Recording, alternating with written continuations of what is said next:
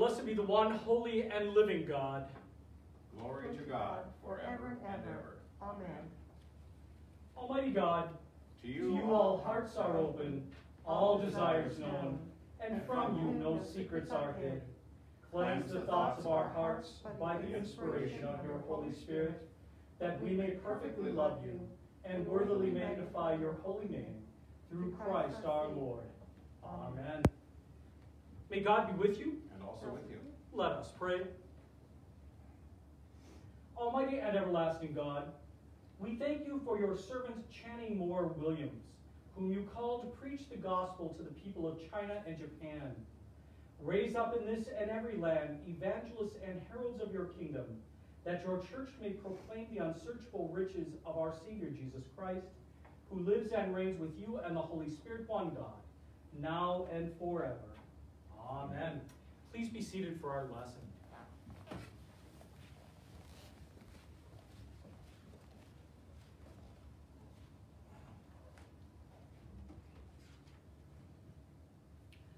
A reading from the book of Isaiah. On this mountain, the Lord of hosts will make for all peoples a feast of rich food, a feast of well-matured wines, of rich food filled with marrow, of well-matured wines strained clear. And he will destroy on this mountain the shroud that is cast over all peoples, the sheet that is spread over all the nations.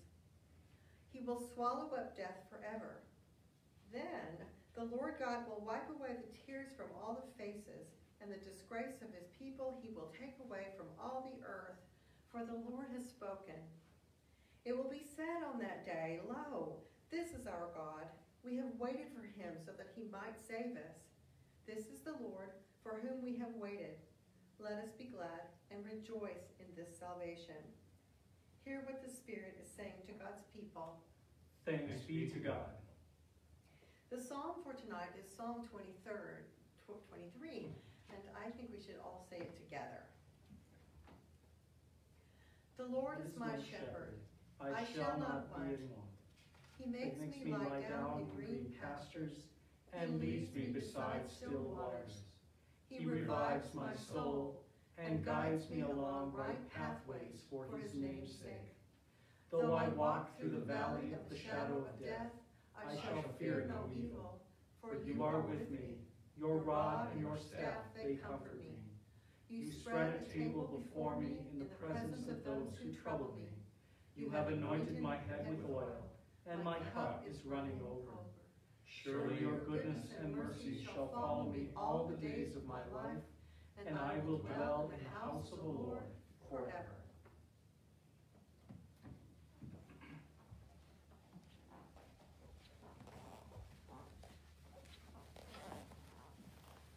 Please stand for the reading of the gospel.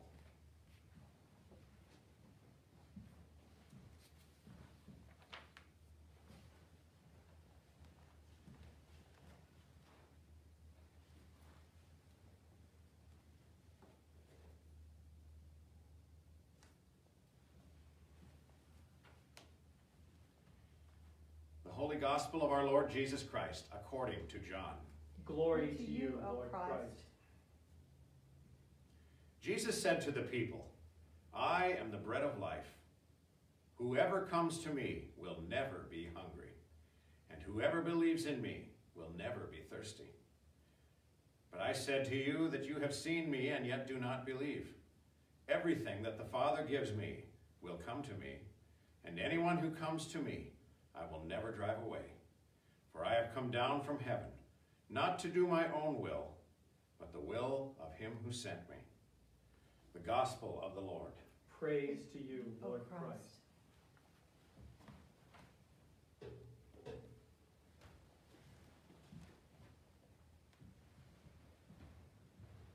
In the name of God, Father, Son, and Holy Spirit. Amen. Please be seated.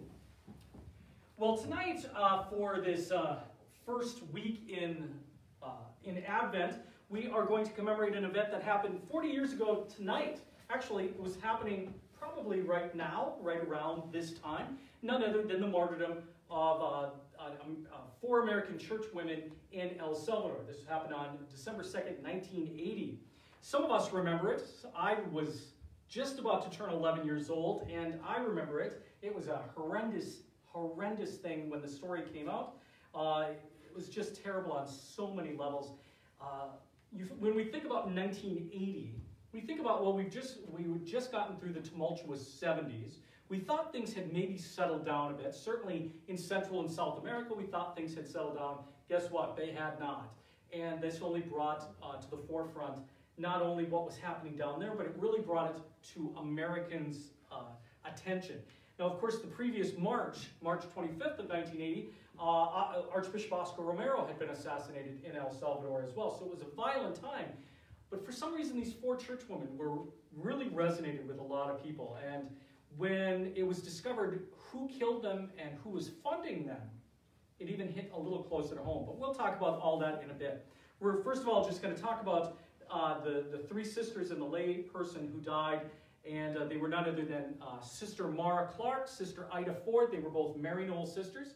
Sister Dorothy Castle, who was an Ursuline sister, and Jean Donovan, who was a lay worker with the Maryknoll order. And she was from Florida, I believe. So we're going to hear a little bit about all of them. The quote, of course, comes tonight from Sister Mara Clark. One cries, "Lord, how long?" And then, too, what creeps into my mind is the little fear, or big, that when it touches me very personally, will I be faithful? Very sad to hear that, considering what would be happening. On a December morning in 1980, a small assembly of priests, nuns, and peasants gathered in a cow pasture in El Salvador to witness the exhumation of 4 North American women. One by one, their broken and disheveled bodies were dragged from the shallow grave. Sister Mara Clark and Sister Ida Ford, both Maryknoll sisters, Sister Dorothy Castle, an Ursuline sister from Ohio, and Jean Donovan, a lay missioner who was from Cleveland, Ohio. They had been missing since December 2nd, when Dorothy and Jean, in their distinctive white minivan, had left for the airport in San Salvador to pick up Mora and Ida on the return from a meeting in Nicaragua. 2 days later, some peasants alerted church authorities and led them to the site of this hasty burial. Each woman had followed a very different path. Mora and Ida had spent years in mission in Nicaragua and Chile. Dorothy Castle was the longest in El Salvador. Jean Donovan, only 27, had wrestled with the possibility of marriage and the security of a lucrative career before choosing instead to remain in El Salvador. But for each one, called by Christ to live out her faith and solidarity with the poor, the path had led to that same cow pasture. It was a possibility that all had wrestled with and faced up to.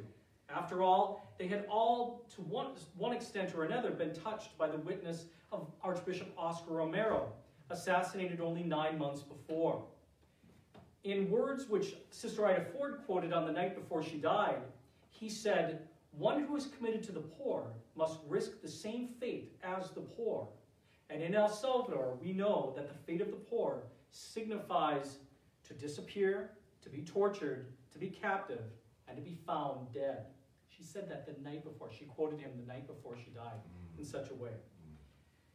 The death of the 4 women had an enormous effect on the North American church, galvanizing opposition to U.S. funding for the Salvadorian government. And that's an important thing.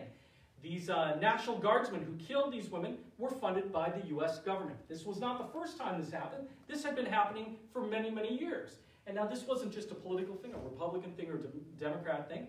Jimmy Carter was the Democrat president in 1980 still. So all the American governments up to this point had been supporting guerrilla tactics in these countries, going all the way back to 1973, when Salvador Allende in Chile was overthrown by Augusto Pinochet, who was funded by the Nixon government at that time. So things like this had been happening for many, many years in Central and South America.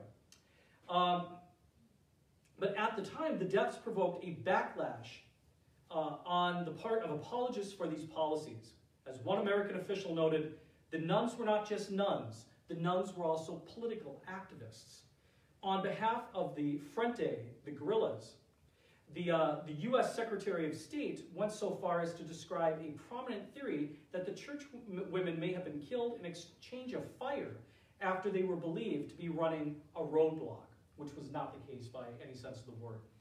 The prominent theory had little to do with the readily determined facts of the case.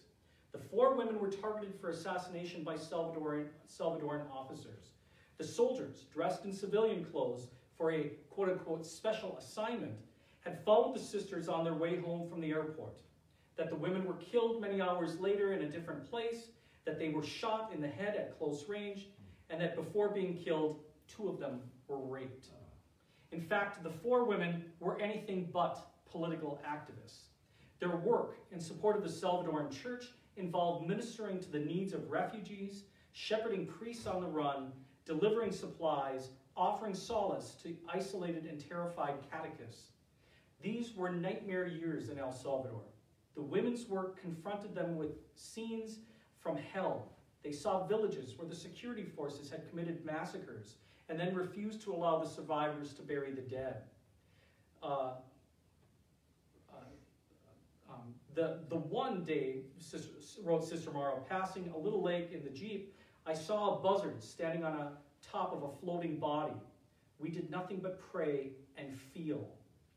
They each had identified with the church's preferential option for the poor, believing that the effective witness to the gospel was inseparable from the witness to life and solidarity with the oppressed. In El Salvador, this was enough to label one a subversive. Now, I'm going to pause there because there was a lot in that paragraph. This whole siding with the poor, which they definitely saw their mission as being, is of course, and this is the whole point of all of this, is exactly what Jesus tells us all to do over and over again. And he also, poor, suffered the same fate because of this same system, essentially. So the sisters knew this. They were fully aware that these were the possibilities that might happen to them. And yet, in bearing witness to the cross, they were also witnesses to the resurrection. Among the believing poor of El Salvador, there was not only death, but a faith and a stubborn hope that inspired them to carry on, or at least kept them from fleeing. As Sister Ida wrote to her 16-year-old niece, "This is a terrible time in El Salvador for youth. A lot of idealism and commitment are getting snuffed out here now. The reasons why so many people are being killed are quite complicated, but there are some clear, simple strands. One is that people have found a meaning to live, to sacrifice, struggle, and even die. And whether their life spans 16 years, 60, or 90, for them, their life has had a purpose. In many ways, they are fortunate people. Brooklyn is not passing through the drama of El Salvador, but some things hold true wherever one is, and at whatever age. What I'm saying is that I hope you can come to find that which gives life a deep meaning for you, something that energizes you, enthuses you, enables you to keep moving ahead." So Jean Donovan, at 27, was the youngest of the 4 and the only laywoman among them. From a privileged background and with a degree in business and a promising career, she had been drawn to the mission in El Salvador and stayed on even when the risks became clear. 2 weeks before her death, she wrote, "Several times I have dreaded to leave. I almost could except for the children, the poor bruised victims of adult lunacy. Who would care for them? Whose heart would be so staunch as to favor the reasonable thing in a sea of their tears and loneliness? Not mine, dear friend, not mine."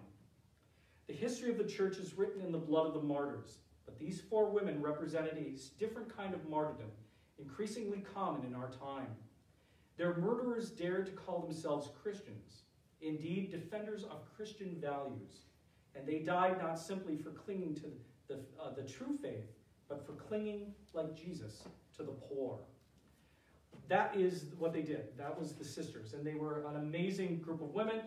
But I think more than anything else, what we find, and we oftentimes commemorate martyrs on our Wednesday night masses, martyrs are people who, as we know, are witnesses to Christ. That is what it means to be a martyr. You witness to Christ with your very blood. That is exactly what these 4 women were doing in El Salvador. And by doing so, they had a choice. Each one of them could have left. They didn't have to stay there. They were sisters from fairly prominent orders in the United States. They did not have to be there. If things got bad, each one of them could have left at any point. They chose to stay there, knowing full well what the consequences of their staying meant. And in this case, they all paid a price for doing that.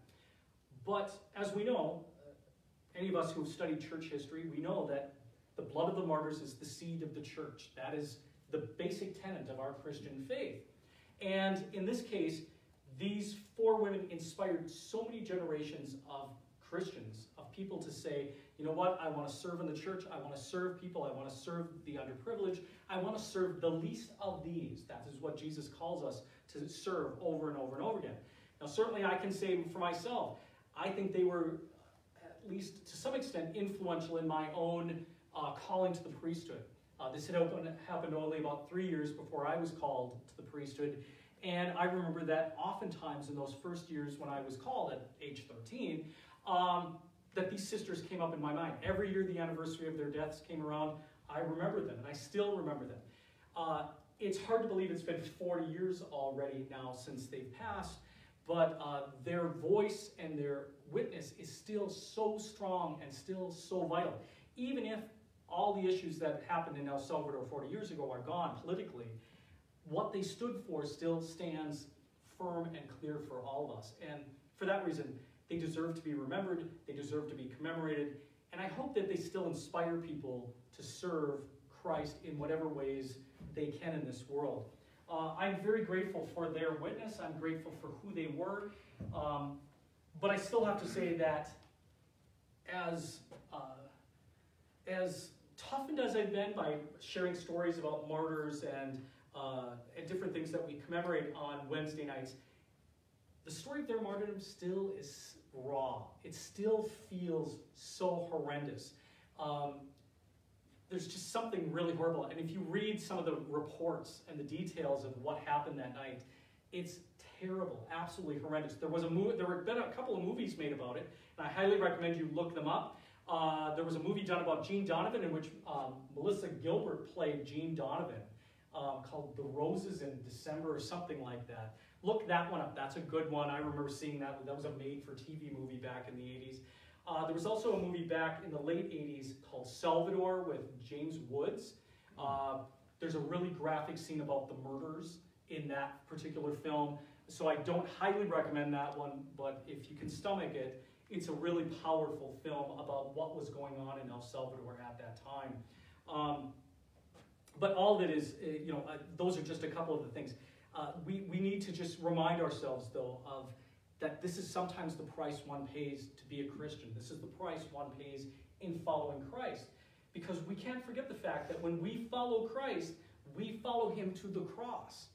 And whatever our cross might be in our lives, that's what it is. And for them, this was their cross that they had to endure as well. But we also have to remember, just as much, that beyond the cross is light. Beyond the cross is resurrection. Beyond the cross is life unending. And that's exactly what the sisters would want us all to remember as well. Their story doesn't end with their death. Their story doesn't end with them bringing those bodies out of that ditch. Their story continues on, and they live in a place of light inaccessible with their Lord, and that their lives did make a difference in the lives of the people that they served. And so in that sense, I'm very grateful for them as well. We're going to close tonight with a prayer for all the church women in El Salvador. And I do also want to say that, yes, we're commemorating these 4 North American church women, but there were countless scores of people in El Salvador, Salvadoran people, who were being murdered as well. Thousands of people were being murdered at that time, and we have to remember them as well. And that's what the sisters also would want us to not forget about. So we're going to close tonight with, especially for the prayers for these 4 women, but for all the martyrs of El Salvador. So let us pray. Almighty and everlasting God, who kindled the flame of your love in the heart of your holy martyrs, the churchwomen of El Salvador and all the martyrs in El Salvador, grant to us, your humble servants, a like faith and power of love, that we who rejoice in their triumph may profit by their example. Through Jesus Christ our Savior, who lives and reigns with you and the Holy Spirit, one God, now and forever. Amen. Amen.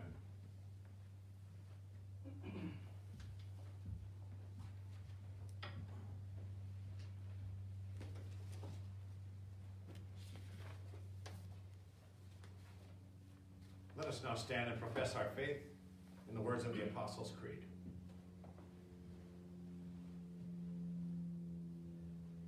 I believe in God, the Father Almighty, creator of heaven and earth. I believe in Jesus Christ, God's only Son, our Lord. He was conceived by the power of the Holy Spirit and born of the Virgin Mary. He suffered under Pontius Pilate, was crucified, died, and was buried. He descended to the dead. On the third day he rose again. He ascended into heaven and is seated at the right hand of the Father. He will come again to judge the living and the dead. I believe in the Holy Spirit, the Holy Catholic Church, the communion of saints, the forgiveness of sins, the resurrection of the body, and the life everlasting. Amen.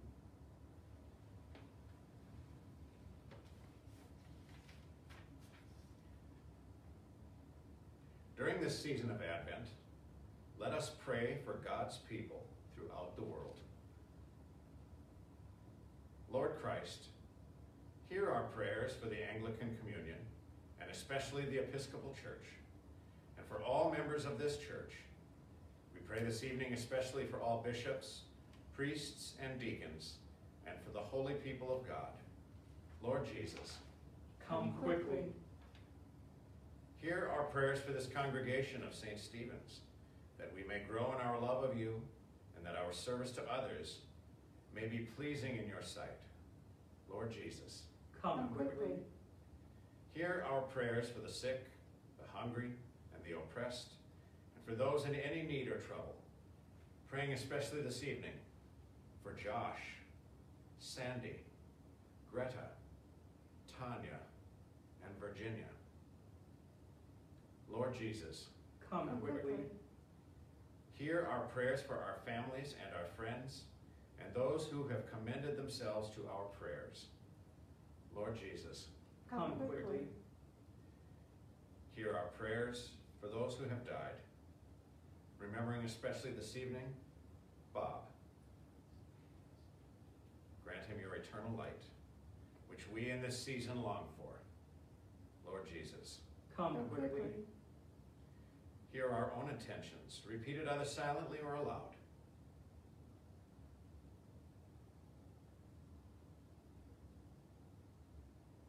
Lord Jesus, come quickly. With all those in every generation in whom you have been honored, especially with Mary, your blessed mother, Stephen the martyr, and all saints, and for grace to glorify you, O Christ, in our own day. Lord Jesus, come quickly. Come, O come, Emmanuel. You are the way, the truth, and the life. You are the vine and the bread of life. Come, living Savior, come to your world which awaits you. Amen. Amen. And now let us confess our faith, confess our sins against God and our neighbor.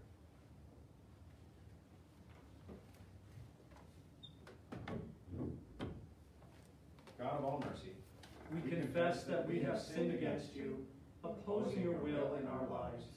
We have denied your goodness in each other, in ourselves, and in the world you have created. We repent of the evil that enslaves us, the evil we have done, and the evil done on our behalf. Forgive, restore, and strengthen us through our Savior Jesus Christ, that we may abide in your love and serve only your will. Amen. Through Jesus Christ. Amen. Amen. Almighty God, have mercy on you, forgive you all your sins through our Lord Jesus Christ, strengthen you in all goodness, and by the power of the Holy Spirit, keep you in eternal life. Amen. And may the peace of Christ be always with you. And also with you. Peace, everybody. Peace. Please be seated. Just a few announcements before we continue with our service. First and foremost, as you know, we are having our Wednesday night Mass tonight. We did say James was going to be playing, but poor James, got his second shingles shot. And I know what it's like because I had my first shingles shot, and I know the effects of it. So poor James was running a little bit of a fever, and I said, you know what, James, you got to stay home. He knew he had to stay home. He didn't need me to tell him that. But he stayed home, so we'll have him next week here to play. We are missing him. It's not quite Advent without James playing some music for us. But we'll be looking for him next week. Of course on Sunday, but we're looking for next Wednesday night during Advent as well. Of course, we have suspended all in-person worship, and we will be continuing that at least for the near future. Some people have been asking me, are we going to be continuing that through Christmas? And I think we will, because I'm pretty sure these numbers are not going to be going down for a solid 2 weeks before Christmas. That is the basis, that is the litmus test for whether we're going to reopen the parish for worship again to in-person worship. Will be 2 weeks of steady decreases in COVID cases in North Dakota. So that will be the basis. So be watching that. Maybe there will be a Christmas miracle and something can happen. But right now we're just kind of saying no. We'll just be doing it all live stream. And you know what? I'd rather have people just stay at home and be safe. And you know, people might like just staying at home on Christmas Eve and watching Christmas Eve Mass from home. So sometimes I wish I could just do Christmas Eve Mass from home. That would be fun. But all for Jesus. We can do it. Let's just do it at your place. Sure, we could. I have a little oratory in my basement. So anyway, we're not going to do that. Let's see. This coming Sunday is, of course, In-Gathering Sunday for our pledges. So if you haven't turned in your pledges, please turn in your pledges. Turn in your pledge cards. You do not have to necessarily send your card in. You can just even drop an email to Laura Nylander and just let her know how much you're planning on pledging. That will be enough. You can do it through PayPal or however you want to pledge this year. Just please do plan on pledging. We need your pledges, of course, during this time of COVID especially. And you'll be getting a letter from me later this week asking everybody to pledge. So I'm sorry that we're having to do this, but that is pledge time. And after this coming week, we might be asking you still to pledge, but we won't be pushing it as hard as we have these last couple of weeks. You only get this one time a year, so we're just going to take advantage of it while we can. So if you haven't pledged yet, please do send it in. If you have pledged, thank you very much for doing so. Let's see, what else is going on? Well, that's about it. I think we've covered Christmas, we've covered everything. Next week we have kind of an interesting saint. I'm not going to tell you who it is yet, but an interesting little commemoration next week for Wednesday night as well. So that is very good. Stay tuned. I want to dangle it in front of you a little bit so you'll come back next week for it. Annette, do you have anything you want to share? Is there any, John, anything we should be sharing? Not that I can think of. I think we're pretty good. It's very intimate. I always loved our Wednesday nights. We always would have a different preacher on Wednesday nights. We can't do that this year. Maybe Annette would be interested in preaching one Wednesday night, because you always like preaching about one of our Advent saints, I know. So we'll talk about that. So all of a sudden, see, thinking out loud right during the announcements. We're organic in what we do here. So walk in love as Christ loved us and gave himself as an offering and sacrifice to God.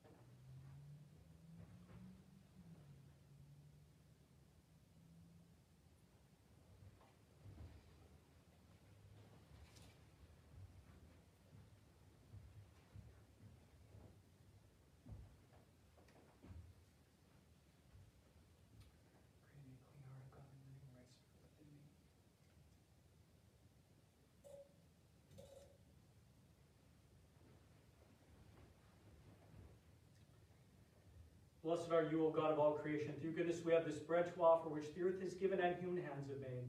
Become for us the bread of life. Blessed be God forever. Blessed are you, God, Lord God of all creation. Through your goodness we have this wine to offer, the fruit of the vine and work of human hands. Become for us the cup of salvation.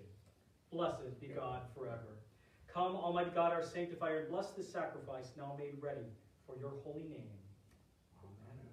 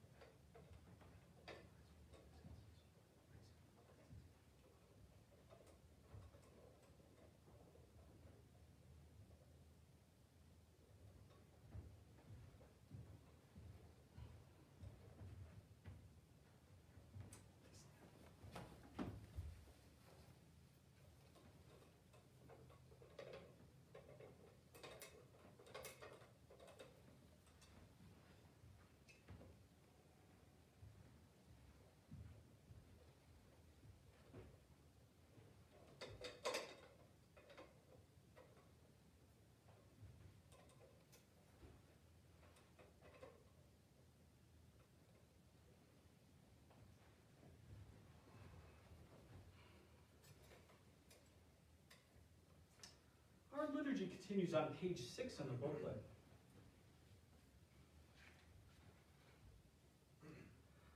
The Lord be with you.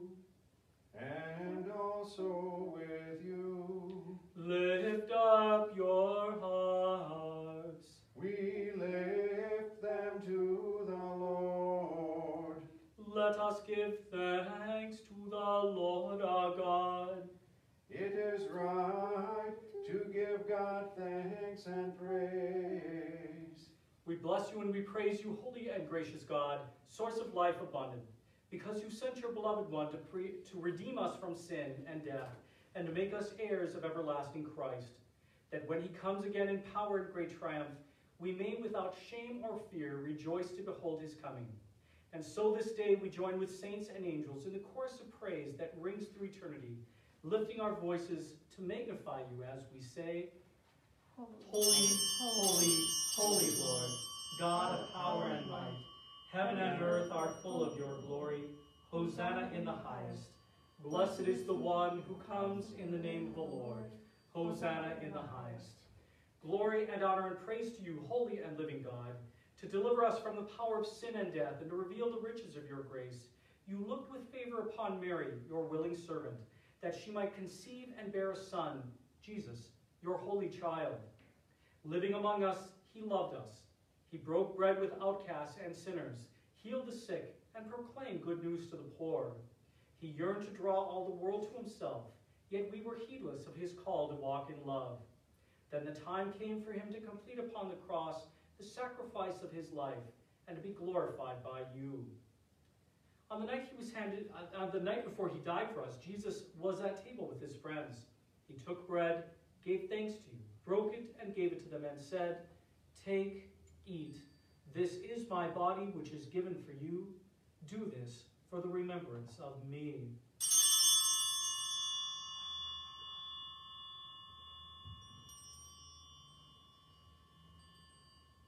As supper was ending, Jesus took the cup of wine.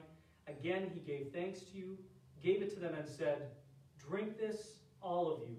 This is my blood of the new covenant, which is shed for you and for many for the forgiveness of sins. Whenever you drink it, do this for the remembrance of me."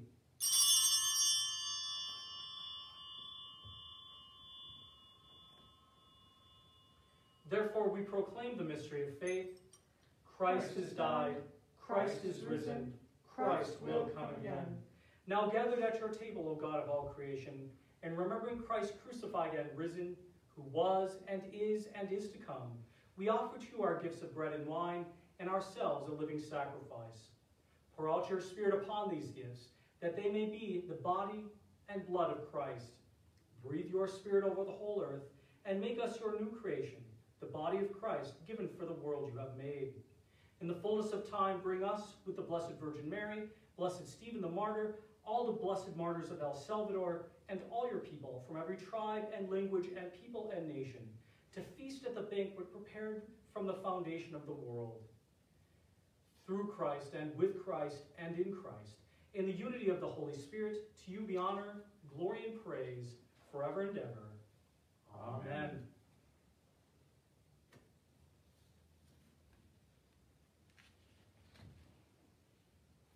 And now, as our Savior Christ has taught us, we now pray. Our Father in heaven, hallowed be your name. Your kingdom come, your will be done, on earth as in heaven. Give us today our daily bread. Forgive us our sins, as we forgive those who sin against us. Save us from the time of trial, and deliver us from evil. For the kingdom, the power, and the glory are yours, now and forever. Amen. O Lamb of God, you take away the sins of the world, have mercy on us. O Lamb of God, you take away the sins of the world, have mercy on us. O Lamb of God, you take away the sins of the world, grant us peace. This is the Lamb of God, this is the one who takes away the sins of the world. Happy are we who are called to this supper. And at this time, let us pray for all those who cannot receive Holy Communion at this time.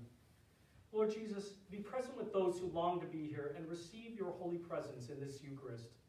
Come spiritually into their hearts and let them know your healing, loving, and life-giving presence, and never let them be separated from you. Amen.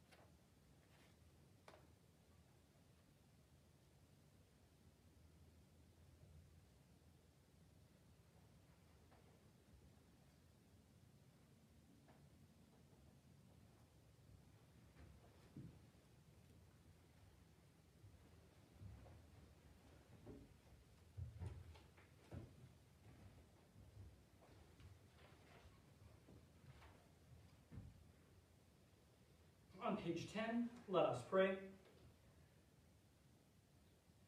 Loving God, we give you thanks for restoring us in your image and nourishing us with spiritual food in the sacrament of Christ's body and blood. Now send us forth, a people forgiven, healed, renewed, that we may proclaim your love to the world and continue in the risen life of Christ our Savior. Amen. May Almighty God, by whose providence our Savior Christ came among us in great humility, sanctify you with the light of his blessing and set you free from all sin. Amen. May he whose second coming in power and great glory we await make you steadfast in faith, joyful in hope, and constant in love. Amen. May you who rejoice in the first advent of our Redeemer, at his second advent be rewarded with unending life. Amen. And the blessing of God Almighty, the Father, the Son, and the Holy Spirit be upon you and remain with you now and always. Amen. Let us now go forth in the name of Christ. Thanks be to God.